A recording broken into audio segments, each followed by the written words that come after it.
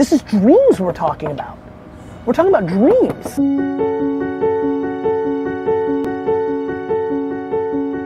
So many people are asking me, like, how do I live my dream, Gary? And you know, I don't have time. I have mortgages and bills and responsibilities in my job. I don't have time for my side hustle, my Twitch channel, my Instagram account, my Shopify store selling hoodies.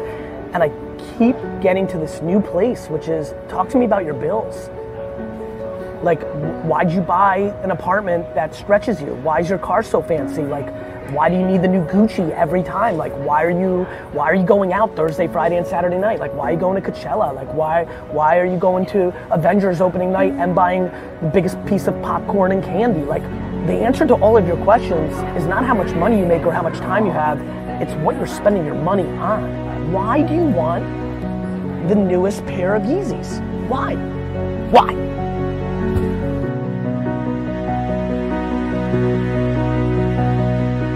You're not entitled to your dream. You're not entitled. Nobody's entitled to be an amazing dancer. Nobody that tours the world and gets to dance and open for Beyonce and make $580 a year and fucking live it and go to fucking, you know, Monaco on the fucking weekends. Like, it's not how it works. Everybody starts at zero. Some people start at different places, but anybody who does it for themselves has to sacrifice. Like, yes, like, move. Like, my city's expensive, move. Like, my car payments are high, sell your car and buy a piece of shit car, take the bus. This is dreams we're talking about. We're talking about dreams. We're talking about, like, I want to be a professional gamer.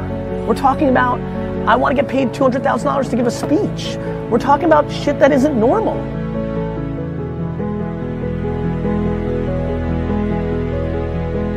Dreams require sacrifices. People don't want to sacrifice. Like, some reason, DNA, parenting, circumstance, I'm on the extreme end of everything's my fault.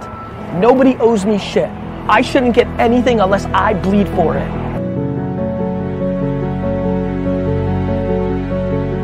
It's one big framework, D-Rock, of like, of self-esteem, lack of self-esteem / insecurity, entitlement, or accountability.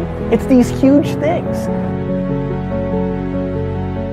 I'm not judging people other than I'm asking people and I'm bringing up a different debate that isn't being talked about a lot, which is, why do you want to go to Coachella?